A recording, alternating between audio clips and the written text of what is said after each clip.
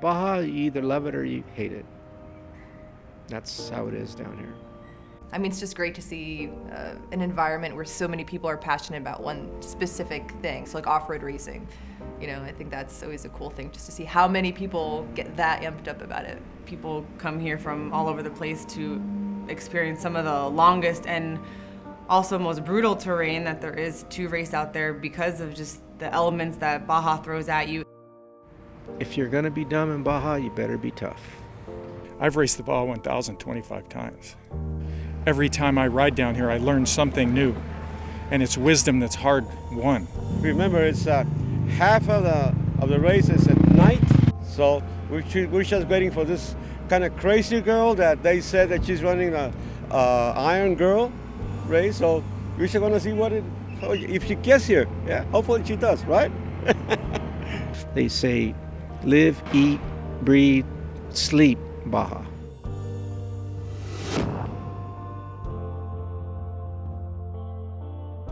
My name is Liz.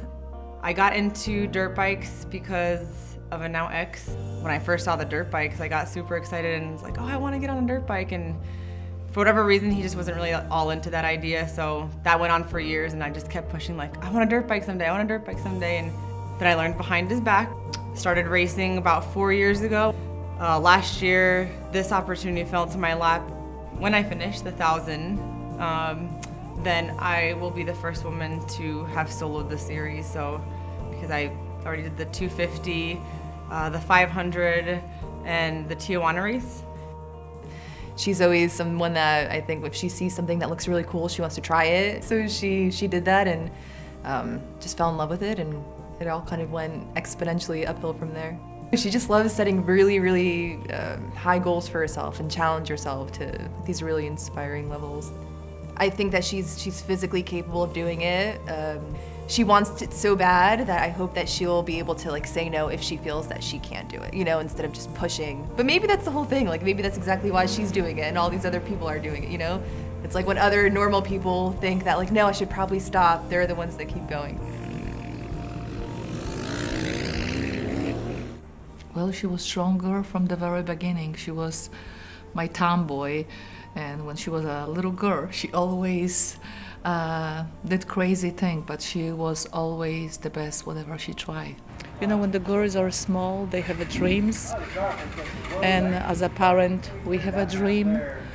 And sometimes the dreams are not the same. But I learned that whatever my girls are doing in the life, their dream have to be my dream. And I have to just pray that whatever they do, they happy. Of course, yeah, I'm proud. But sometimes I'm so worried about it, because now she says she's something putting her life on some kind of edge sometimes. Sometimes it's too much. But my mom, she's not crazy. She's trying to do something what she likes to do. The people without their passion, without their hobby, they're poor people. They have to have something in the life.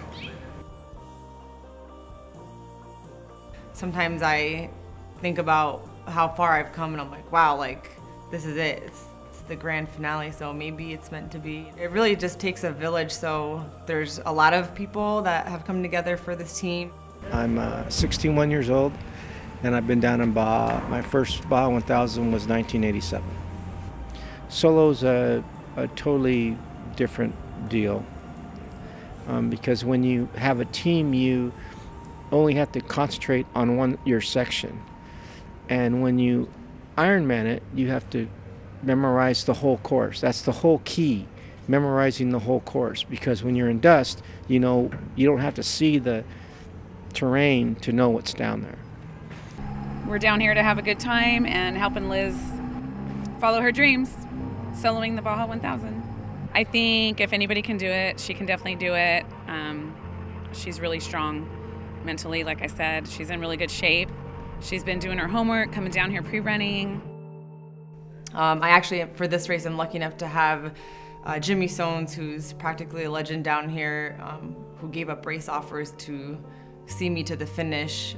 Jimmy knows this terrain like the back of his hand and knows exactly where I would be and what areas I'd be going through, and has a lot of good advice to offer, and you know, was down there looking over my race bike.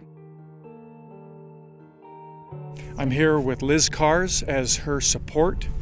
We are chasing her the entire race course because it's important not only to Liz and her family, but to all of us who are supporting her that she gets to the finish line, and we're going to make certain she gets to the finish line in the right time. Everything's there together, but you know that her most difficult competitor isn't all these other motorcycle racers, it's the Baja Peninsula. And it's a merciless competitor. And making a few wrong decisions or taking a few risky maneuvers, it can bite you. Liz Karcz is more resolute in her determination to finish this race and do well than probably I ever was. And she rides beautifully. She really is a level above most gals that I've ever seen on motorcycles. I think it's definitely a male-dominated sport, so I think people are just so, they're really excited that a woman's doing it. I think in general, like if a woman's doing something better than a guy, it creates some tension.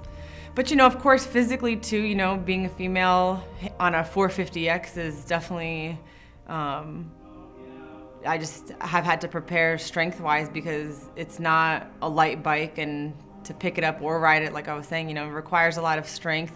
Yeah, I mean, other than that, I think, the playing field, the girls out there are just kicking butt, and as far as like an athlete standpoint, I think it's definitely evened out. I mean, the guys are definitely stronger riders in a lot of areas, but, ultimately I feel like girls have a will to survive that, will hopefully help me out all the way to the end. I think she has a great chance of moving up in the ranks with the guys, because they don't like to get beat by a woman for sure, and she's doing it to a lot of them. I think it's awesome. I think it's great that there's strong women out there that can prove that they can come out here and do this. A lot of the women don't get credit for coming out here and showing that they can do the same thing as the men can do and have fun and have a good time at it. So I'm really excited for her. I hope that more women coming up will get involved and do this kind of thing, come out here and race Baja. I don't think there's really ever a perfect way to prepare for something like this because back home I would never go out and just ride for 32 hours, but what I've learned with these races as I progressed, like from the 250 to the 500 and now to this one, you really don't know what your body is capable of until you have to get to that point and push yourself to just keep going, because you might be tired after 100 miles, but then you still have 300 more to go, and you just got to keep going. And it pushes your willpower to such a point where there's not many scenarios as a human being where you can really be like, this is what I'm capable of. Like, this is just how far I can go. There'll be a lot of people on the race course, but you go out there and you're also very alone for long stretches of time, and so it is kind of a battle. You just have to focus and just get through it. And it's one of the instances that sometimes I wish I was lucky enough to have a co-driver or a navigator, because when things get tough out there, or you're in a section that is going to be challenging, or you might get stuck at, or you just are beat up, just have somebody to look at and talk to and cry to or laugh with, or just change the subject, but I was actually feeling pretty good, keeping a good pace all the way through the halfway point. Felt really strong, and my body was getting really sore, through the whoops like I knew it would, because it's just physically challenging to hold yourself up through things like that. But the more I stayed ahead of the trucks, I just knew I was gaining ground, so it was just in my head, it helped me push and push and push. It was just treacherous, and every single mile I gained in there just seemed like the longest mile of my life. We saw her, just for a flash, it seemed like, maybe a minute, not even, filled up her Camelback and off she went, and that's it. Seeing people after miles of not seeing people is just such a relief. Towards the finish, I started hallucinating, I think probably around mile marker 578 or so, which is probably an hour or so before I start to saw sunlight after being in the dark for so long and pushing your body to the extremes. My mind was playing tricks on me, and I kept falling asleep on my bike, and I had to like force myself to stay awake because, you know, with one blink of an eye, a rock could come out and throw you off. And every time my bike went down, it just got heavier to pick up. So every time I didn't tip over was just a little victory, because just, you know, that much more fatiguing to get it up off the ground, especially in the silt. When I saw the sunlight in the morning, I knew I'd survived the night, and it was just pretty much, you know, home stretch, just pushed to the last mile. So definitely had to dig down really deep. Even in the last 80 miles or so, I think I tipped my bike over one last time in the Ojo section and on a hill climb, not because it was necessarily particularly difficult, but it was just a very steep hill, and I could barely hold on to my bike anymore. And when it tipped over, it pinned me underneath in between a rock, and the pipe was burning through my pants, and it was just so heavy to wiggle myself out from underneath it. And I started crying and screaming, but I heard a car was approaching, and I was in the middle of the course, so I had no choice but to get out from under it, because nobody was gonna pick up my bike off of me. And just dug down to every ounce of energy that I possibly had and got myself out, pushed the bike back up, and told myself, you know, you didn't come this far to time out now. And I knew it was crunch time, and I would never regret timing out this close to the finish, and if I didn't give it everything I had. And I believe that she will finish the line, but like I was very scared to see her. We just knew she had to make it. So I gave Baja everything I had, and she rewarded me with a healthy finish, and I'm able to go home and come home to my family. So it's so lucky. I mean, 60% of the people, I believe, that start this race don't finish, and I beat that statistic. So I mean, I'm beyond blessed. That was definitely one of the hardest things that I have ever done in my life. She was beautiful, she was strong, she was beautiful, and I was very happy. I am the proudest mama on earth. If you started something, you have to finish it. That's the lesson from her to us. It's nice seeing like even all the little girls and other women that were like, you did it, you did it.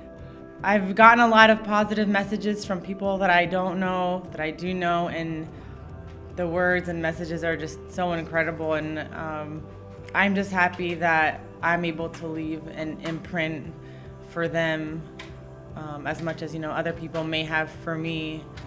It's been quite a wild ride. She knows what it takes now to stay on the bike. She stayed on the bike 34 hours and 39 minutes to do 800 and something miles. A lot of Mexican people down here look up to her as an inspiration. If you put your mind to something, you can do it, and I think that's really great for the people in Baja. She did a good job, and you know, she got here safe, and she was the first woman to do the whole series. You know, I still can't believe I was given this opportunity to chase a crazy dream with, you know, my limited experience on a dirt bike. And I mean, there's pros out there, and then there's average people like us that just are chasing big, big dreams. And no matter who you are, don't ever let anybody tell you that you can't do anything. And if you put your mind to it, anything is possible. So it doesn't matter how rich, how poor, if you're a pro, if you're not a pro, with the right amount of support, with the right people in your corner, and just digging down deep to find out what you're made of, anything is possible.